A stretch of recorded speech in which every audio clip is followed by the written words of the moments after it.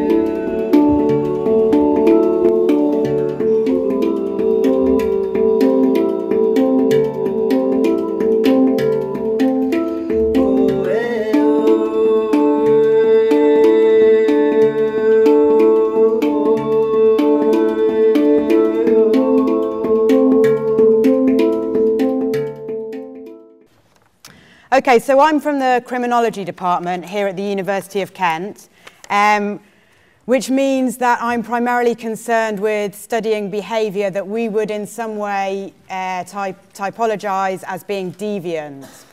So my particular area of research lies in drug taking. That doesn't necessarily mean that I regard drug taking as a necessarily deviant behaviour, but that's kind of the background which I'm coming from. So what I'm going to talk about today is some research that I did between 2008 and 2009. It was a small-scale exploratory research project based around the psychedelic trance scene and drug taking. I built an internet survey, sent the link to friends and contacts, posted it on Psytrance forum, websites, and so on, and got about 80 people filling in the questionnaire. And everybody who filled in the questionnaire on the internet was invited to get in contact if they felt that they were in some way particularly connected to the psychedelic trance scene. They felt it was a really central part of their lives. I asked them to get in touch and maybe consider making themselves available for an interview. So I interviewed 20 of the self-identified hardcore of the psytrance scene. And also at the same time, I was living in London. I was very interested in the psychedelic trance music scene myself. So I attended a large number of parties, both official ones put on in nightclubs by big-name DJs, but also unofficial warehouse parties and outdoor parties, and also music festivals to some extent. So that kind of added another layer of dimension to the research, which maybe we would call participant observation. And in the research, I asked people about their involvement in the psychedelic trance scene, their drug-taking behaviour, which was, of course, my primary interest, but also their behaviour at the different kind of parties they went to, because more of this later, but one of the things I found very interesting was this split between the official parties organised in big nightclubs and the unofficial warehouse or outdoor parties. Okay, just to give you a little bit of background to the research, when in criminology and society in general, I guess, when we think about, typically in the past, when we've thought about illegal drugs, the dominant view has been that illegal drugs are not something for everybody, they're something taken by a small number of deviant people. And we've sometimes talked about these groups as subcultures. So subcultures from the past would be groups like the Beats, hippies, mods, rockers, punks, to name just a few. Groups of young people who in some way come together to try to express dissatisfaction with mainstream culture and in its place to set up their own counterculture with their own norms and values. And within these countercultures, the way that we can identify people as belonging to them is maybe by the way that they dress or the hairstyles that they have, but also the kind of music very often that they listen to and the kind of drugs that they take, because there's a real established link between these subcultural groupings and different kinds of drugs. So more up-to-date academic thinking about drug taking says that now drug taking is such a normal behaviour that it no longer really makes sense to talk about it being linked to these little pockets or small groups of people in society. If you look at the figures from the British Crime Survey and various other sources, nearly half of all young people have now tried drugs. So it doesn't make sense anymore to say drug taking is countercultural, it's against the mainstream society. Instead, it makes sense to say drug taking is part of the mainstream society. And also, it's much harder to think now of subcultural groupings within society. Since maybe punks and goths, there aren't so many distinct, long-lasting groups. We still have trends and interests in dress and music and drug taking, but they come and go more quickly. And also, they become much more commercialized, so they don't necessarily make sense as being underground or countercultural anymore. One suggestion is that rave music, raving, is a kind of subculture, but if it is, then it's one that changes very quickly with trends coming and going in terms of music, dress, drugs, etc. What I'm trying to say is basically if I said to you, what's your typical raver, it'd be very difficult to think of exactly what they would look like. It could be anybody. So the aims of my study were to look at the psychedelic trance scene and ask, first of all, could the psychedelic trance scene in any way be described as a modern subculture, or is it something that everybody's getting involved in? And secondly, as I identified this hardcore group who really felt themselves to be part of the scene, was their behaviour different in any way to the behaviour of people who are more around the edges in terms of drug taking and also several other kinds of behaviours that some might class as deviant, which I'm not going to have time to go into. Okay, why psytrance very quickly? Obviously my own personal interest when I moved to London was the inspiration, if you like. But there were several other good reasons to choose the psychedelic trance scene for this kind of study. So firstly, I wanted to choose a scene that was globalized, something that wasn't just located to the UK. I wanted to choose a scene which had at least superficially, some of the typical signs of a subculture. And psychedelic trance, you could argue, there are people involved, have a certain style of dress, they listen obviously to a certain kind of music, the decorations and decor at these kind of nights was very distinctive. Thirdly, I was very much attracted by, as I said, the official and unofficial party elements, the differences between these two sides of the scene. And finally, I wanted to choose a scene which had as wide a range of drug taking as possible. So not just something that would be confined to ecstasy or just to cocaine or amphetamines, but also to bring in ketamine, LSD, magic mushrooms, as many as possible. And I know that there are lots of scenes that probably fit these different criteria, but I felt that psychedelic trance was one that had a lot going for it. Okay, I've got some pictures here. I'm not going to spend too long on these because I'm kind of guessing that quite a few people here are familiar to some extent with what I'm talking about. But these were just to kind of try and show some of the sense of style that I noticed. So these are some flyers, and you can notice obviously these of colour and images and so on. I've also got pictures here of various parties and festivals that I and my colleague Sarah, who did the research with me, attended. So so we've got SE1 London, you can see the decorations and colours, Digital Hive, we've got a festival in Greece here, which was, psytrance was very big there, maybe at the beginning of this decade. We've got some of the clothing, there's a certain sense of style amongst the clothing, maybe even the dancing, there's a certain kind of dancing from Morocco here, Italy.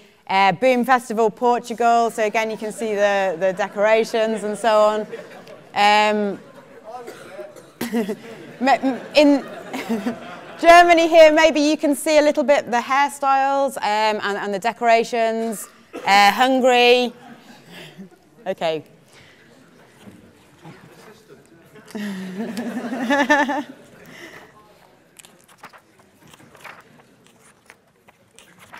Okay, so to think very quickly about the results, because I'm aware I probably haven't got very much time. Okay, the number of people we had involved, it was quite a diverse sample. The age range was 21 to 33, so still quite young, but not perhaps that very young period that people might talk about. It was 50% male, 50% female, which is quite nice, because sometimes it can be, hard to get enough women when you recruit off the internet. Okay, the nationality, it was mostly...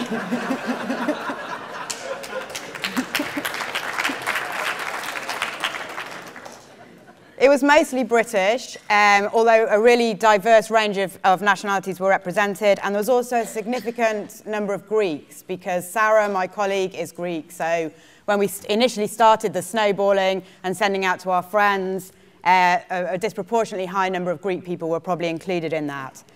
There were all sorts of occupations: students, academics, unemployed, journalists, marketing executives, handymen and women, etc., etc.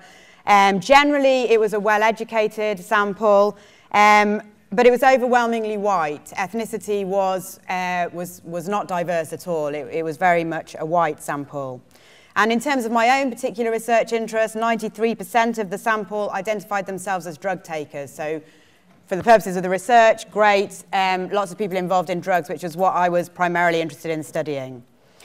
So far, it's very hard to see any subcultural elements. There's not a particular type of person that was identifying themselves as being involved in the psytrance scene. It was men, it was women, it was a relatively diverse age range, people from all kinds of class backgrounds, etc., etc. But if we turn now, for the rest of the talk, I really want to look at the hardcore group. So if we look at them a little bit more, then maybe there were some more subcultural elements. So I've got some quotes here which kind of show the themes of the research that I want to pick out. So first of all, people identified strongly with the scene. Psytrance really meant something to them. I'd say it's a part of my life because it's kind of helped me decide what I want to do and changed my views on a lot of things, or added to my views that I had before and kind of enforced them or emphasized them. So yeah, quite a big part of my life. It's not something I'd probably say, oh, I'm not going to do that anymore. People also talked very much about a community feeling, and a lot of quotes mentioned the word family. People kept talking about a family. So this feeling of community, there are people that you know for a long time, and you'll be meeting up every weekend or every other weekend to be dancing with each other. You tend to know a certain group of people, like a hardcore of people that go to all of them, and it's like a big family kind of situation that you'll see these people, and these people will create a nice kind of atmosphere. It's the music and the people. I love the family feeling it creates, and I love the fact that random people come and hug you and talk to you. So we've got a real sense here, you know, people are identifying themselves as belonging to something, belonging to a family, belonging to a community. Which would be an important element of a subculture, a feeling of belonging to that group with a certain set of identities. Okay, drug taking was a big part of it for the hardcore group, but not necessarily in a way that I'd encountered before. In my research, and possibly to a certain extent in my personal life as well, when I'd encountered drug taking, it seemed to be about, well, people wanting to get wasted, basically. But when I was talking to this smaller, hardcore group of the psytrance scene, they were talking about drugs in a way that I hadn't come across very much before, which feeds in very much to what everybody's been talking about today at the conference, the kind of healing powers, you know, not doing it because you wanted to get wasted, but doing it for other benefits as well. So people talked about it makes you kind of aware in different ways of things. It makes you aware of yourself in different ways that you haven't been before. Talking about the drugs, they make me more grateful for life and grateful for being alive and my place in the planet. So they make me more happy, basically, or more satisfied. They give meaning, actually, to my life, like spiritual meaning, like depth. And I feel, you know, acid for me, it's like an exploration, and I enjoy the feeling that I get. It's like, for me, it's like an exploration of many things. So drug taking was important, but not necessarily in that subcultural, countercultural way. There was no evidence that people were getting involved in drug taking and psytrance because they wanted to make a revolutionary confrontational statement, or not of perhaps the kind I expected, but more that they were concerned with self-exploration and possibly self-healing. But also it was about much more than drugs and drug taking. It was about potentially a cultural identity. So people talked about the wider shared identity of the scene. Many people in the scene are concerned about environmental problems. You have lots of vegetarians, activists as well. because part of the culture thing, it's connected with the nature. Paganism is very popular as a religion between the people who go to parties, and also because the links with India are quite strong. I think it's about like DIY culture, do-it-yourself culture, making your own clothes, making your own food, doing your own thing. I think there's a lot of political views behind it, quite an environmental point of view, but quite an anarchistic point of view. Yeah, I'd say there's definitely a culture, no doubt about it. And thinking back to the drug taking for a second, the evidence, and this kind of ties in with the normalization thesis, that drug taking isn't something abnormal anymore, it's something that's quite normal. You just do it as part of the rest of your life. It doesn't define you, it doesn't get in the way of your ordinary life. And I found evidence from people that I interviewed to suggest that was the case. So for example, if I go to a party all night, then I always make sure that I have one day after that when I don't have any responsibilities.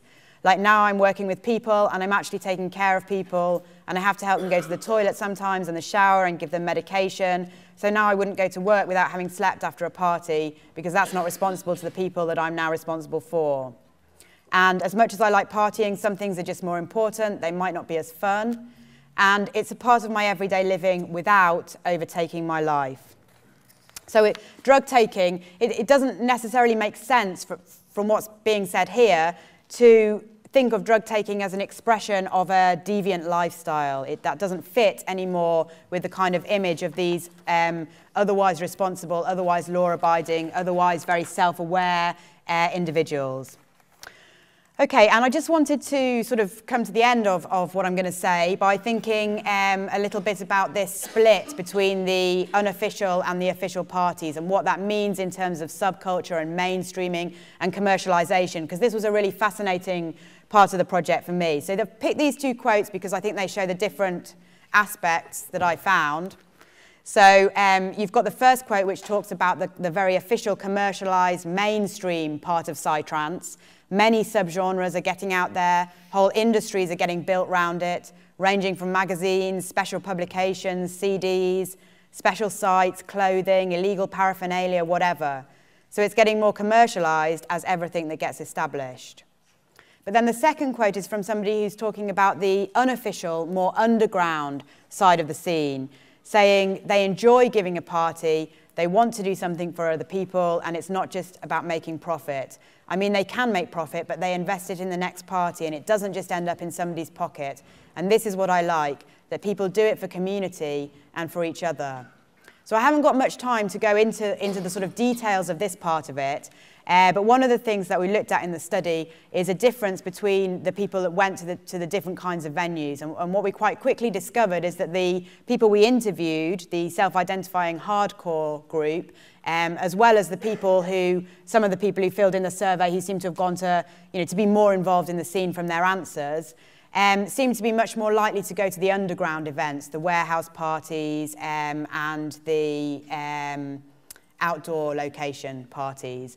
Whereas the people who went to the official parties, the hardcore group went to them as well, but so did the people on the periphery. So it's much more a normalized or diverse group, if you like. So we analyzed the data to try to look at some of the behaviors by whether somebody was really very fully immersed in psytrance or whether they were on the edges. And we looked at that. We also divided the data up by whether you went to primarily official parties or underground parties. So I've just, there were many, many questions, but I wanted to keep this to time, really, and you can't, hope to present everything in a short talk like this. So I've just put up one graph of one of the questions, which was drug taking by venue. So what we found, as you should be able to see here, is that drugs were much more likely to be taken at secret venues. The secret venues is the green, and you can see that almost every drug, apart from, weirdly, LSD, is more likely to be taken in a secret venue. And also that a wider variety of drugs is taken at secret venues. So some of the drugs towards the right-hand side of the graph are only taken at secret venues. So just to give a tantalizing glimpse of the conclusions, to a certain extent, elements of the psytrance scene are part of the mainstream culture. They have been normalized, they are commercial. You can't say there's a typical person that would go to a official psytrance party. But evidence suggests that a subcultural core may well exist, people who are more likely to go to the underground or secret location parties. And a preliminary analysis of the data suggests that this subcultural core may be more likely to be involved in drug taking and certain other behaviors that we might classify as deviant. Thanks.